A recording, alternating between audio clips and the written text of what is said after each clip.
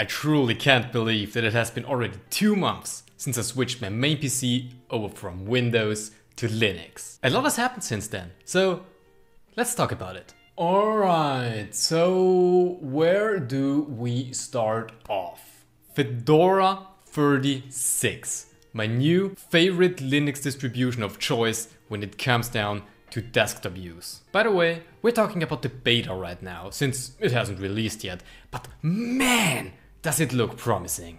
We have GNOME 42, which comes with a ton of improvements over older versions, like system-wide dark mode, a new screenshot tool, a new libadwaita theme with GTK4 integration, and NVIDIA GPUs now use Wayland as a default desktop session.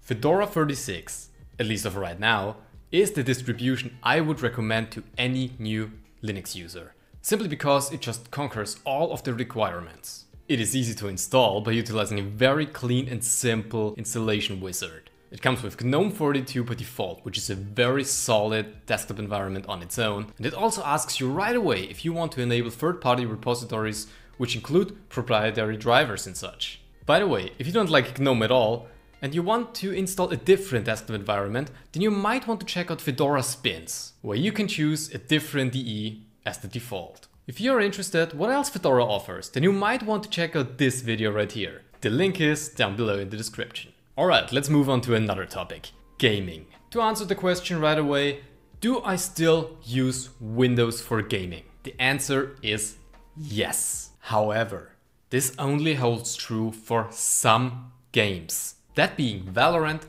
CSGO Faceit, and also some Xbox Game Pass games like Halo. Yeah, sure, the Master Chief Collection is on Steam, but the Xbox Game Pass is for me the best and even the cheapest option to play AAA titles. I mean, it literally costs as much as 2 AAA titles in 1 year, while also offering a ton of more games to explore. But as for the rest of my games, I play them all on Linux. That also includes the Ubisoft Connect version of Far Cry 5 and New Dawn, which I run through Steam's Proton layer. Now, you might be wondering why I don't use Lutris or Bottles. One simple answer, I've had issues with it in the past.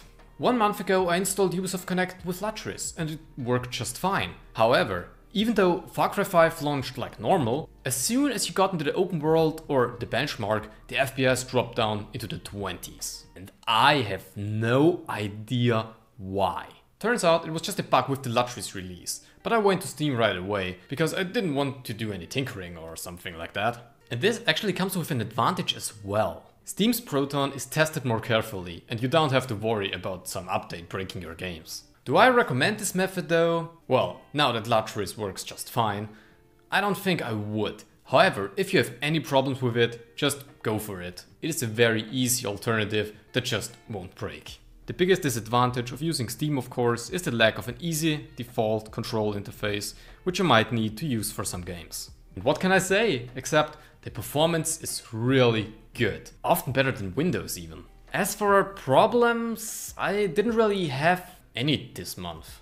The only things worth mentioning right now are that I'm running Fedora in an Xorg session currently, because OBS just doesn't support Wayland yet, even though it technically supports Pipewire, but it just shows a blank screen and, well, let's be honest, that ain't good. And the second problem was a weird one, and it's about DaVinci Resolve. Back when I installed Manjaro, it just didn't launch, and I didn't feel compelled to investigate this any further because I already knew that I was going back to Debian. And the same thing now happened on Fedora. After a bit of research, it turns out that there were some NVIDIA packages missing, and I don't exactly know why. It's really easy to fix, you can just download them manually. But what I don't get is, why doesn't this occur on Debian? Currently I'm on the latest NVIDIA driver 510.60.02 downloaded from the Fedora repo. But for testing purposes I also tried to install it from the website, like I did on Debian. And the same thing happened. So why does Debian install all of the tools and Fedora and Manjaro don't? It's a funny world we live in. Alright, let's finish this video off by talking about some of the awesome things I've planned for the next couple of weeks. I want to take a closer look at some open source browsers and even compare them to some proprietary ones. And I am going to need your help.